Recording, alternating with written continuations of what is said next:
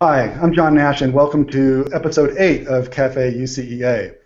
The Principal Story is a critically acclaimed PBS documentary portraying the challenges principals face in turning around low-performing public schools and raising student achievement.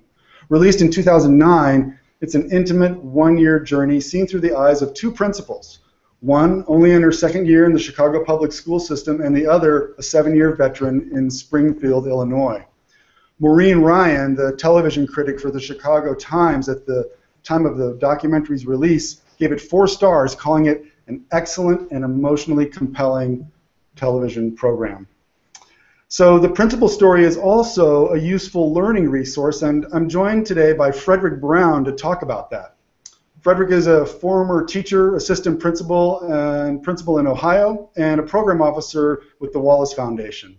Fred led an innovative principal training partnership between between the Chicago Public Schools, Northwestern University, and the Office of the Principals Union.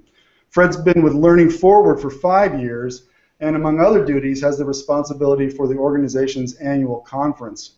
Fred, welcome to Cafe UCEA. Thanks, John, and good afternoon to you and everyone else. Thanks. So, Fred, you've been involved in taking this critically acclaimed documentary on the working life of principals, and you've shaped it into this learning tool for aspiring leaders, and it integrates video, conversation guides, field guides. You've even got a brief for policymakers. Tell me how that all came about. Well, when the film was first released, and at that time I was actually at the Wallace Foundation, and Learning Forward was asked to create a learning guide that would enable people to have conversations around leadership. Because when this film was released, its original intention was to provide people with an opportunity to get a contemporary view of the principalship. So, the first guide was developed for the multiple audiences that you mentioned. And the idea was, as I said, you've seen the film, how can you extend the conversation back in your setting? How can we create a movement around leadership that folks who saw the film might be a part of? And so it was really exciting to be a participant in that from Wallace's perspective, working in partnership with Learning Forward. Since then, we've developed this new guide, and again, that was developed after Wallace asked Learning Forward to think about how do we do a couple things. One, how do we increase the shelf life of the film? But also, how do we provide this learning tool, something that would be appropriate for pre-service institutions and districts and others who are, doing the job of preparing principals. So that's how we got to the second guide that we are talking about today. And the interesting thing about this guide is when we were developing it, Wallace had just released what we affectionately call the Wallace 5. It was their perspective on the principalship, and what are some of the behaviors of effective principals as they create environments for effective teaching and learning. And what's really cool about that perspective is it took into account Wallace's research, their investment across the country around issues of leadership, and that perspective was able to get the language down into these 5 key behaviors. And so we made sure that the guide itself was aligned to those 5 key behaviors. Got it. And so when you say aligned, you had shown me before some of the work you've done to take the work from Wallace and put it up against ISLIC standards and even the draft standards that are coming out. Is that the case? I think I have a screenshot of that. Oh, yeah. Put it up here. Yeah, so the 2008 ISLIC standards, which are, of course, still in force right now, if you will, were very clear in setting the direction for what effective leadership practice could look like and should look like in schools across this country and beyond. And even as we speak, and at the end of 2014, throughout that last year, there was a review of those standards, which resulted in the refreshed standards. Now, what's interesting about those standards is they're currently under review. They were released for public comment at the end of last year, and Wallace and others, CCSSO in particular, are taking a look at the feedback that came from those standards. But in the midst of all that, the Wallace perspective, as you'll see from this slide, connects very nicely to both the 2014 ISLIC refresh and the 2008 ISLIC standards. As you look down that list, this vision of academic excellence on the Wallace perspective connects very simply to the vision and mission and the vision of learning that you see in the previous ISLIC standards. So what the Wallace perspective has done nicely, I think, is it's just taken a lot of complex ideas and put them down into those 5 key characteristics of effective leaders. So we used those for the actual field guide. Really nice. Now, as I look through the materials on Learning Forward and what you guys do, I noticed that the mission is to advance professional learning that leads to student success. Yeah. So talk to me a little bit about how there are some examples of how this has been used effectively, particularly with regard to improving students' lives. How has the materials been put to play like this? Yeah, absolutely. So when you look at the research and all the best practice around school effectiveness, and the research has really been consistent, we've learned that the #1 school-related factor that contributes to student success is the effectiveness of the classroom teacher. So that's been consistently upheld in the research. And then the #2 school-related factor is the effectiveness of the class or of the school principal. So we all know that we want effective practice from our teachers, and we want effective practice from our school leaders. And we also know that many teacher and leader pre-service institutions are doing a great job of preparing educators. We know that a lot of districts have evaluation processes and other things that provide incentives to help people become excellent in their craft. But the reality is you don't get better teachers, you don't get better principals without learning. Those educators have to engage in their own learning in order to become better in their craft. So that's where Learning Forward becomes what we think is a good partner around this work, because our whole focus is on helping schools and districts, states and provinces consider their learning systems for the adults. And when you align your practices and your policies and your work at the state level and the district level to support a learning system for adults, when all those systems are aligned, so then you move from a system where you have pockets of success, which we do have in lots of districts, where you've got some great teaching happening in school A, but not necessarily in school B, but you really move to where you have success permeating the district or permeating the schools across the district. And so I think that's what Learning Forward's mission and our vision around this work allows us to help systems do, which is to create those systems of learning for adults and all educators within the system. A lot of folks pay attention to, John Hattie's research. And one of the things that he says is he talks about this notion of teacher collective efficacy as one of the behaviors that if we pay attention to that in schools, we're more likely to see impacts in terms of student success. Yeah. And that notion of teacher collective efficacy, those tie in, that idea ties into our learning community standards and the standards for professional learning. So it all ties back to a system of learning for the adults. Are there spots in the documentary, for those that haven't seen it in a while or not at all, that sort of notion comes through? Yeah, there's a point in the documentary where one of the principals, and this is Teresa Dunbar, is talking to her staff about some of the things that she hopes they'll pay attention to in the classroom with the children. And in this conversation, you could tell she's frustrated because teachers aren't assessing the readiness, as she says over and over again. You have to assess the readiness. And so in the learning guide that we provide, one of the conversation points that we offer is, so in what ways can you help teachers who are really looking out for their students and want to do the best, how do you help them develop skills around things like assessing the readiness?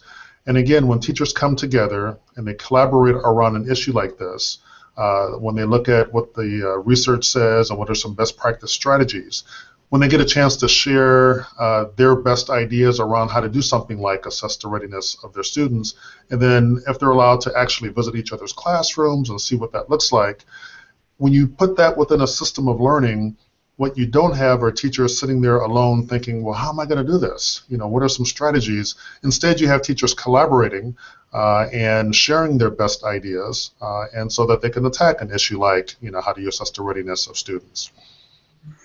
Really nice, really nice. You mentioned a minute ago about the second wave of materials has helped to sort of extend the shelf life of film. Although made in 2009, it still feels pretty fresh to me. But is there a time clock on this content from your perspective? Well, yeah, that's a great question.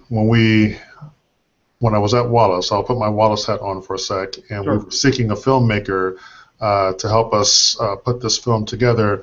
One of the things that we paid attention to a great deal was a filmmaker who would create something that would tug at our heartstrings as much as our thought processes around what makes an effective principal. We didn't want it to be some documentary film that what people wouldn't find interesting or wouldn't find emotional. So I think when you create a film that looks at what it really feels like in this job, and you can do it in a way where you reach that emotional level, that's one thing that we knew would increase the shelf life of this film.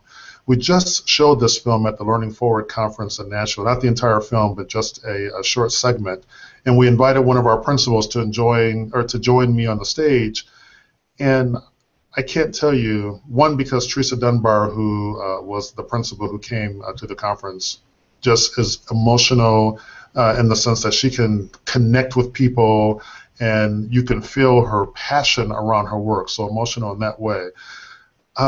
That was one of the most powerful moments at our conference. Nice. People love this film. They love it because it really provides, for those who are principals, it really provides an example of what their daily lives can be like. So I would say the shelf life of this film, as long as we have people in this role and doing this work and facing the challenges that we know many of them face today, particularly in urban settings, this film is something that will withstand the test of time. That's really neat. And it makes me think about the work that's been going on in UCEA for the last 2 years or so to bring amateur documentary film, if you will, into the program of the conference. Mm-hmm. And those have been standalone in terms of a small festival at the conference where people can have a conversation about what they saw. But I'm wondering, after going through this almost from ground zero, what recommendations do you have for budding, I'll call them, independent amateur documentary filmmakers, sort of action research, action documentarians, who can take their film of something exciting going on or important or compelling in their school or the community and turn it into a training opportunity? What would you say to them that came to you and said, what lessons have you learned and what can you tell us to do? I guess a couple things come to mind with that question. First, as you're shooting the film, some of the most powerful moments in this particular film are the ones, of course, that are completely unscripted. The filmmaker really just followed both principals around, had conversations with them, but then followed them around as they just did their work. And things just happened. And some of the things that just happened and the way those principals dealt with those issues, as well as the assistant principals and other educators in the school, the way they just did what was best for kids. When you capture those raw moments, that's really powerful because those are the kinds of moments that you can't, you wouldn't think to just talk about during an interview, but they happen, and then as you reflect on them, they become great learning opportunities for those who may step in your shoes at some point down the line. So the first thing I would offer is let the camera roll, and of course get all the permission you need to do that, but let the camera roll and capture those real moments for educators. And then to make it useful, if you were creating some sort of a learning opportunity around whatever it is that you've captured on film, create it in such a way that it actually ties into what we know about good adult learning. So when we created these materials, one of the things that we did was we paid attention to how long adults want to sit and listen, and how quickly or how important it is to quickly get their voice into a conversation and get their thinking into a conversation. So our materials are structured in such a way that you may watch a short video segment or have a few questions that you answer, but then you turn and you have a conversation with your colleague or a small group discussion, because that's when some of the most powerful learning happens. And that's what we've learned with our adult learning, as well as our standards for professional learning. Right, right. I think it's important to point out to folks that this isn't a matter of sitting down and watching the entire documentary and then having a discussion. You've strategically selected clips that illustrate key points in the learning process or the development process of a leader that then can be used as points of discussion or, right? Yeah, and what I would say is, when you think about your learning design, there are different designs that may be more appropriate for different settings. So this whole notion of watching the entire film is something that we did do in one of our conferences where we just pulled a group together. But our intention in that situation was to create awareness. So we're at a very surface level. But to go deeper, as you just said, then yes, it's really important to pull these segments, have a deep conversation around those. Depending on how this resource is being used or resources someone else might create, it might be part of a course at a university. It might be a conversation that an associate superintendent is having with a group of principals. It can be used in so many different settings, and so the setting and the goals, what you want to get out of whatever the learning situation might be, I think are the things that would lead to the learning design that you would choose. So you've gone through this nice deep dive for a second generation of materials. Maybe it's a little early to say where it goes next, but is there a new phase in your head where this could go?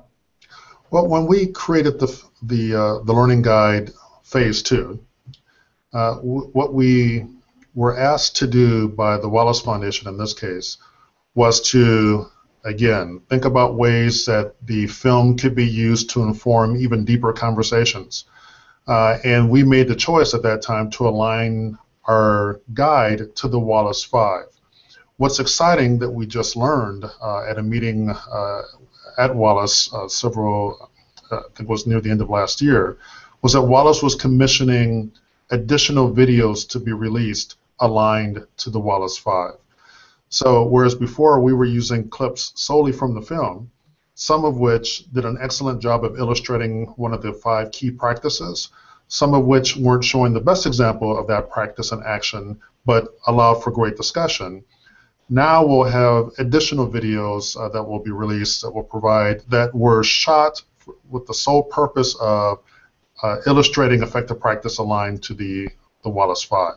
So I think what's exciting about that is we'll be able to take those videos, embed them within this resource, and it just gives more power, I think, to the resource as a whole. And those are done with the same production values and... Oh, absolutely. So I can't remember the station. I want to say WNET in New York. Wow. Will be shooting these, so they will be done to the same standard, yes. That's fantastic. So it's almost come full circle. You've got a documentary that stands on its own as a critically acclaimed piece of film, yet has rich opportunities within it to become vignettes for training, and then that success begets a new set of documentary work that will be even shot with an eye to training. So, it's very nice all around. Yeah, we're excited, and our goal is to just provide these resources so that they can be used. They sit on our website. One does not have to be a member of Learning Forward to use them. Of course, we'd love for you to be a member of Learning Forward, but you don't have to in order to use these materials. So our goal was to get this out there and make them free and accessible. Yeah, so where should people go? I don't have a graphic for the URL, but could you and we'll put it in the show notes so everybody can go find the materials. Could you just say where people could go to look at this? Oh, absolutely. If you go to learningforward.org and you click on the top where it says publications, you'll see Principal Story. And when you click there, it takes you to the entire learning guide and all the downloadable PDFs that accompany the guide. You'll see in there a way, it was like a facilitator guide, so you can get some ideas on how you might actually use these materials. So yeah, it's all available and free to download from the website. That's fantastic. That's just great. Well, Fred, thank you so much for joining me today. I think that this is a great project, and I hope that we'll see soon the new work that comes out from the stuff that WNET will do. Absolutely. Yeah, I'm excited, and I appreciate the opportunity to share these materials and share this information. So thank you, John. Yeah, you're welcome. Well, that's our show for today. Cafe UCEA is produced by the University Council for Educational Administration's Center for Advanced Study of Technology, Leadership, and Education, or CASEL, at the University of Kentucky. Ryan Schubert at the University of Kentucky co-produced this episode, and an archive of this program, the show notes, and anything else can be found on the UCEA Google Plus page. So thanks, and we'll see you all next time. Bye for now.